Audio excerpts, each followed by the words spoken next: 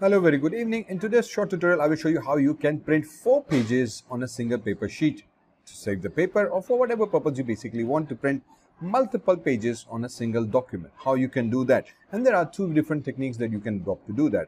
One being portrait mode and second being the landscape mode. So it depends exactly what your content is, whether you're printing slides on paper or whether you're documents you are printing or whatever content there is. You can choose between these two different modes where you have 4 pages on a single paper sheet. Okay, so how you want to do that? Let me show you a very quick trick. But before we proceed, if you're here for the first time and you want to know about Windows tips and tricks, don't forget to hit that subscribe button, right? Or leave the comments down below. So let me know whether this tutorial will help you or what you understood and what you didn't understand, right? Let's begin. So let's just go back inside our Word file. So I have a dummy file created for myself. All I need to do is go inside the file, click on the print option, and there are default print options available. I'm sure you might be aware of it. The most important one is that you choose the portrait mode or the landscape mode. I will show you the difference of the both. So by default, we have something called a landscape mode. I will choose that. And then within the landscape mode, I will choose number of pages 4. Now this is where the magic happens. You need to choose 4 pages per sheet. In that matter, you can see you can print more pages as well. You can print 2 pages if you want, or you can go for something called 4 pages. Right, so for our sake, we choose 4 pages and I'm using printer to PDF just to show what's happening. So if I click on print, it will go save the file and I can say 4P and it will go print the file for me. So if I come back inside my documents where I've created this 4PF file, open it, this is what we get when we choose the landscape mode. Right, the same output that I showed you previously as well. So now you can see on a single paper sheet, 4 pages are printed.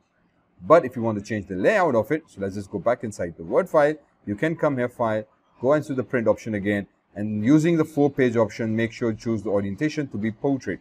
The portrait means that now your documents are in a portrait mode. Don't look here, it just messes things up. I don't know why, but this is just not an appropriate way. But if you look at the portrait mode, choose the 4 pages, make sure printing all pages is done, click on print.